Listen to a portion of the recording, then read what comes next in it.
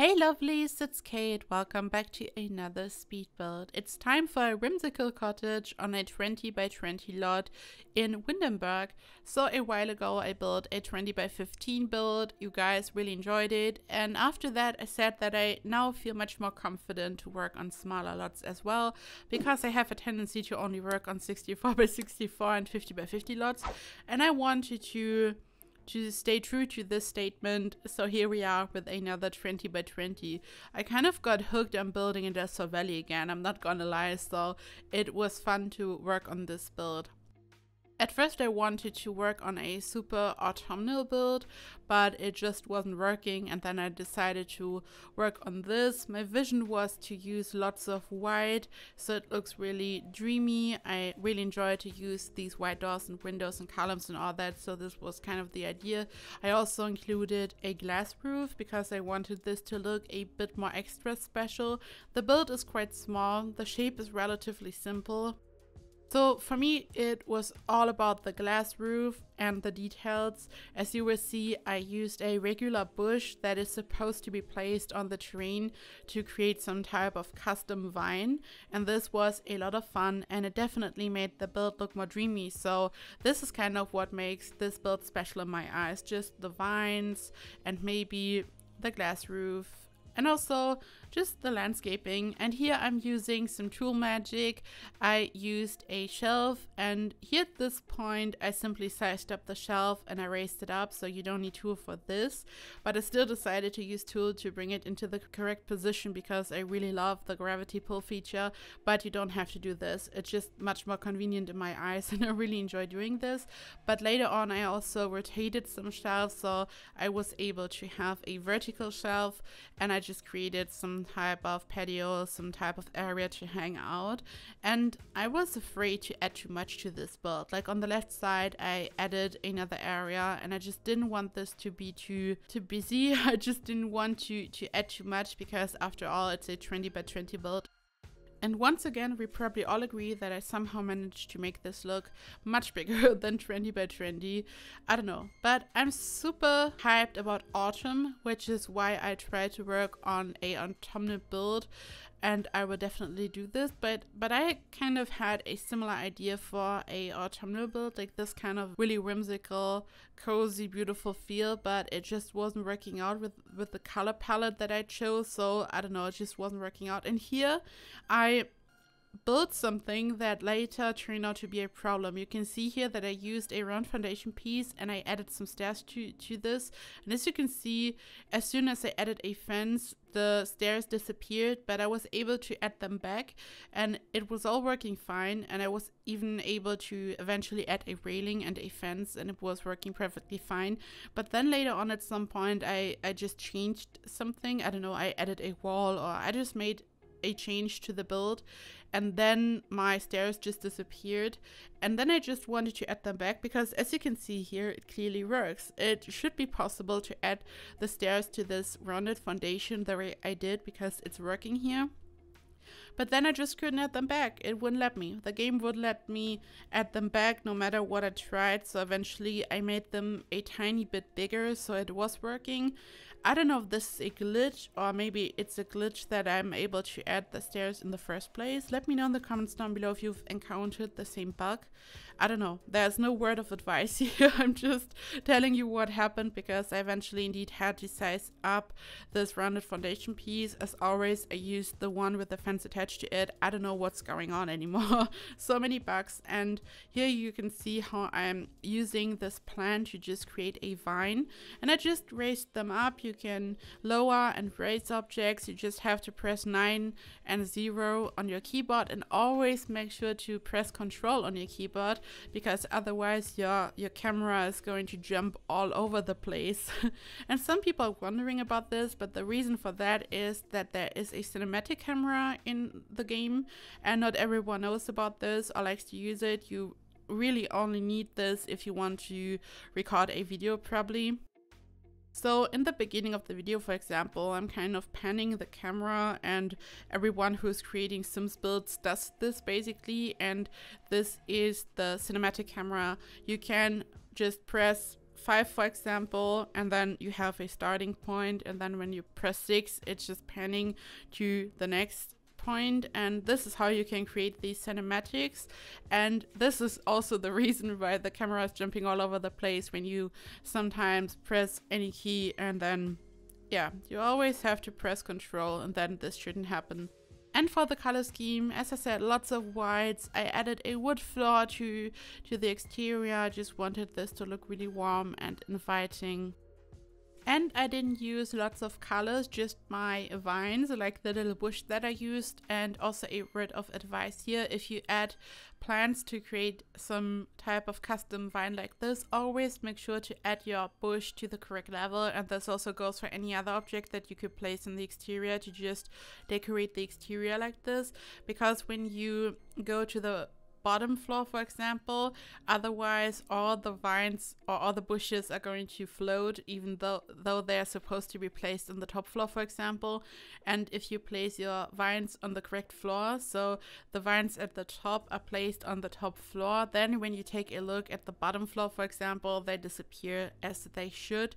This is something to keep in mind, because it's just something that you can easily miss and something that you don't really think about a lot. But I mean, form follows function. You want a build to be fun to play in and all that, and otherwise it can be quite annoying. I also usually only add an excessive amount of stuff like this to one side of the build, because when someone feels super annoyed by this, they can always pan the camera around and take a look into the inside from the other side. So this is something to keep in mind, because it looks great, but it also has to work.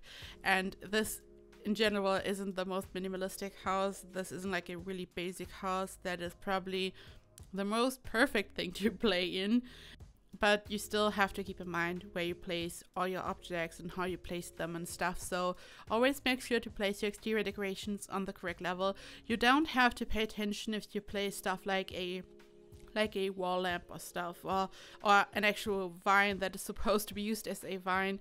This stuff is going to disappear when you put the walls down and stuff, so this doesn't matter at all. But for stuff like this, if you want to be a bit more creative and fancy with your exterior decorations, it's definitely something to keep in mind. Also, you may have noticed how super vibrant the lavender is, and this is because here it's autumn, and I totally forgot to switch back to summer. This is why at some point the colors change a bit, because as I said, I was planning to work on a autumnal build, and I totally forgot to just switch back to summer. I use a mod for this, because I'm always super annoyed with this weather machine that came with seasons. I don't know, so many Sims died because of this, because before I used cheats for this, for changing the weather and the seasons, stuff like this. I always used this weather machine, and it was horrible. Like, I had a huge Sim family and I lost half of them or something, and this was like really annoying. So I can totally recommend, if you work on builds like this, always, or like if you are working on builds in general, for if you record and stuff, I can totally recommend to get these mods. And also in general, even if you don't record, it's just much better if you just want to switch the seasons and if you want to work on a specific build. Amazing.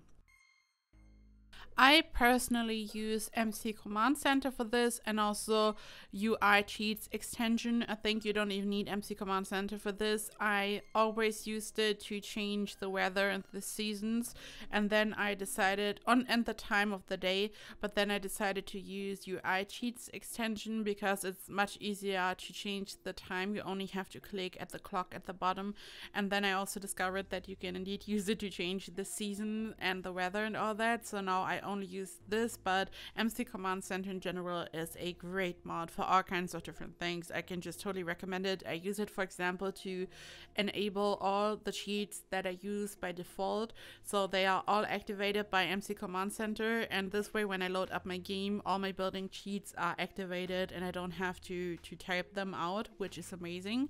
So I can just totally recommend that. So even if you want to have a unmodded game, if you don't want to have any mods that actually alter the game, these are just cheats that kind of operate in the background if you want to have a quick change, if you just want to work on a build and you want to change the daytime for some reason in live mode, or if you want to change the season, stuff like this, then this is just super amazing. Or if you just want to enable all the cheats by default, you can make lots of changes. I can just totally recommend this. Also, there is going to be a Discord Decides My Build video soon, and the poll is now live. You can check out the community Discord. I know that some of you have already voted, and I just can't wait to see if you will ruin my day or make my day. I don't know. I think that a lot of you are probably going to vote on a 20 by 50, but as you can see here, 20 by 20, I got this. No, I'm just joking. I'm just curious to see what you guys want me to build. I really love this. I love that you can just decide what I build, and I'm just so excited to see what you want me to build. I want to build the stuff that you guys want to see, and this is going to be so much fun. So thank you to anyone who's already voted, and I'm going to link the community Discord down below, so in case you want to join, if you haven't joined yet, you can do that. And of course, there's much more than just a poll. You can also just have a chat with us and hang out and share your builds and sims and stuff. But I just wanted to say that now is the time to vote for the Discord Decides My Build video, and this is going to be so much fun. And also, there are some news. We are going to get a base game update on October 6th, and then the same update is going to come out on console in early November. And this update is going to introduce 100 new skin tones.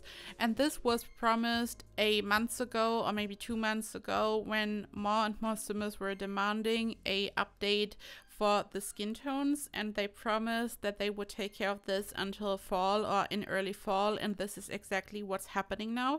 So the update is going to come out soon. There will be 100 new skin tones and also a slider, and this is amazing. I think it's great that they also included a slider, and I just can't wait for this update, and I hope that a lot of simmers will feel very happy and much more represented. It's not my place to say if this is like enough, if it's really good. First of all, the update has to come out first, and even then it's just not my place, and we will just see if everyone just feels represented now, and we will just see what's going to happen when the patch comes out. And I'm just really excited because it sounds promising to me, and I just hope that everyone will be very happy and feel very represented. And I'm just so glad that they took finally care of this. It took a long time, that's true, but at least now they just make it right, and we will see what's going to happen. And yeah, just so you know, the update is coming very soon. But back to the build. Here I'm working on the bathroom, so there is only one bathroom and only one bedroom. So it's like the granny cottage that I built. It's not a family home. Technically, you could of course build a full-blown family home on a 20 by 20 lot because there's enough space, but because of all the landscaping and the way I built this, there just wasn't enough space. Especially the area at the top is relatively small. It's much more spacious at the bottom, so this is a really unique and kind of different build, but I hope that you guys still enjoy it. And for the interior, I also try to just have a really cozy interior. It still has some kind of modern vibes. I didn't want this to be super rustic, and I placed the dining table right in the kitchen, which I really like. And I rarely do this because I'm always working on these huge mansions, and usually I simply have just a designated dining area, like a full-blown dining room, really luxurious, and then I sometimes also add just a separate table to the kitchen to have a breakfast area, but never like right in between the island counter and just in front of the counters. I never really do this, and it felt a bit weird to do this, to be honest. And I placed some plants in front of the windows. I wanted this to be really cozy. I added lots of doors to this, so your sims could actually enter the garden or the patio in the back. There's not really a proper garden, but a patio, as you saw. And then also the area in the front. This is why it was really tricky to just furnish this, to be honest. I used all the walls to just place the fridge and just different things, and I actually had to use a half wall to have a place to add a TV to this. And I used used the tiny living one because it's a combination of just everything, but I still added a separate stereo and stuff because, I mean, it's not super small. This is not a tiny home at all, and technically you could just include anything a sim needs in a really, really tiny build. This isn't tiny, but I mean, you guys just know me, and I was struggling, you just know it. But it was still fun to furnish this. I enjoy this because it's challenging, and at the same time you can really focus on the details in a build like this. I really like this. And here you can see this is the bedroom. I placed this double bed, and as you can already see, there isn't much space left, so I could add a kid's room or something, just this bed. So it's maybe a perfect home for just 2 sims, maybe a couple that could move in here, maybe something like this before the kids arrive, or something. I don't know, it all depends on your sims and what kind of story you're playing. So this is only like a house for 1 or 2 sims probably. And I included just the desk and the computer in the hallway because it just had this weird shape, and I just had to place the computer somewhere. And this is it. Thank you so much for watching. I hope that you enjoyed this build and this video. And don't forget to check out the Discord in case you want to join in general, or if you want to participate in the poll for the Discord besides my build video. So I'm going to leave the link down below in the description box. And in the description box you can also find all the information about this build. So you can find it in the gallery, CC free, unmodded, fully furnished, and all that. You guys just know it. So I hope you enjoyed this. Thank you so much for watching, and I hope I see you in the next video. Bye bye!